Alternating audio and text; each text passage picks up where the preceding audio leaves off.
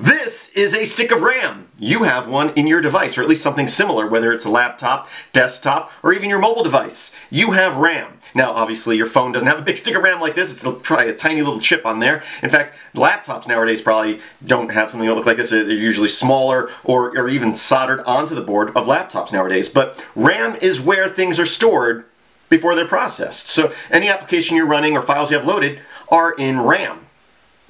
What if I told you you could store files on RAM? Well, put files on RAM. I wouldn't use it too much for storage.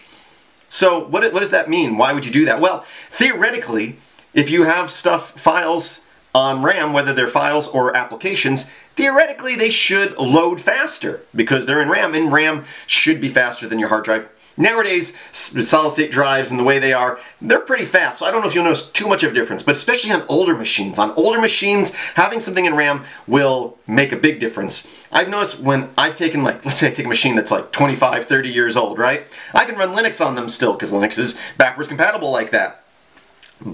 And sometimes they'll run really well until you start saving files, because writing to those old disks is super slow. Well, you could actually just put everything in RAM, and obviously the older machines you're limited on RAM, but speed is one reason that you might want to do it. Another time I've seen where there's RAM as drives is on small devices like a router. If you've ever worked with a router where you've gotten a shell, because most routers run Linux, I have found that your operating system is on a small flash, maybe only 8 megabytes or 16 megabytes, but it still needs more space to run. Linux is very small, and the basic tools you need to run it are small, so they can fit in that 8 or 16 megabytes. But to actually run and generate files, there's no room on the flash. So what they'll normally do, or at least I've seen done, I don't want to say they normally do it, but what I've seen done is they will mount their temp directory and any place that needs to be written temporarily to RAM.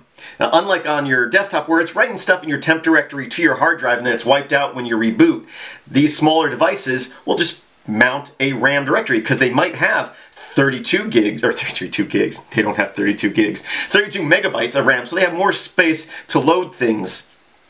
So there's a few uses. Also, privacy. So you're writing files to your hard drive, even if you delete them, we all know that you can, unless you override the files on the drive, they can be recovered. Well, on RAM, once you turn the power off to it, they're pretty much gone. Theoretically, they're on there for like up to a minute.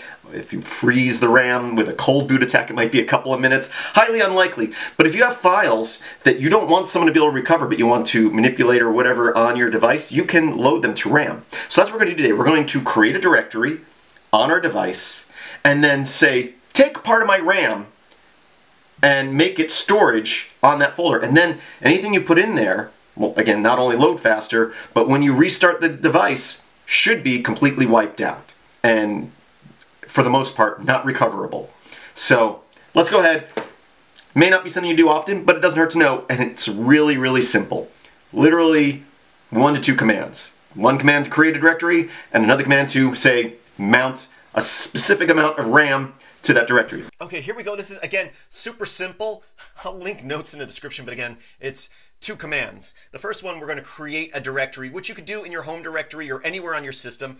If you are doing in your home directory, you don't need sudo. If you're mounting it in a directory like we're going to, you'll need to sudo to at least create the directory. You'll still need sudo to mount the directory, but we'll just make a directory under MNT and we'll call it tempfs because it's a temporary file system.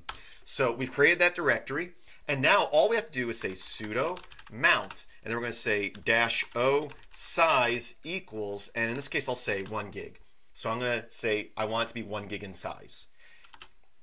Next, I'm going to say -t for type, and I'm going to say tempfs because it's a temporary file system. Then we're going to say none. I'm not really sure what the none is for. It's just in my notes. And then we're going to say where we're going to put it. And again, it's going to be that tempfs under MNT.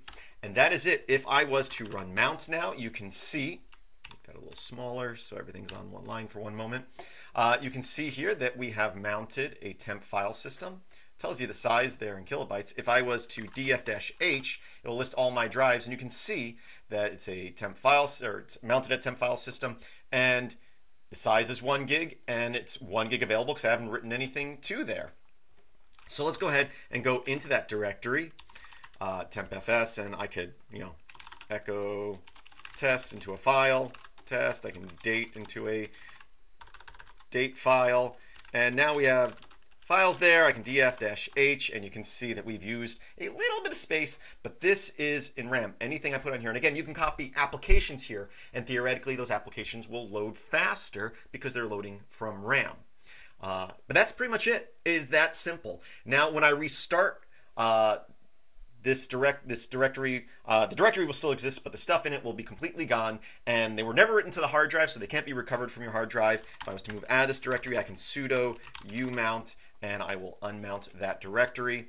Theoretically, they're still in your RAM, I would assume, but RAM is being written to all times, going to be overwritten. Again, once power is cut to it, that stuff is going to disappear. So again, this is, if you're really paranoid and you want to make sure that files aren't recoverable, but you're able to manipulate and use them how you can obviously download files to that directory, use them, and then remove. Then when you reboot, it's gone. So that's it. Our whole system isn't now. Be aware if you're doing this for privacy reasons and you open up something like GIMP and you're manipulating an image,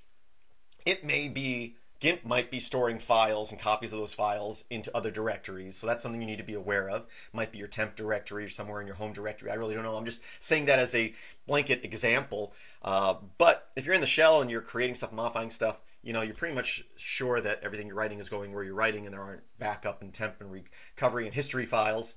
But that's it. Super simple. Again, there's a link in the description to the two commands, but the main command you're looking at is this mount command.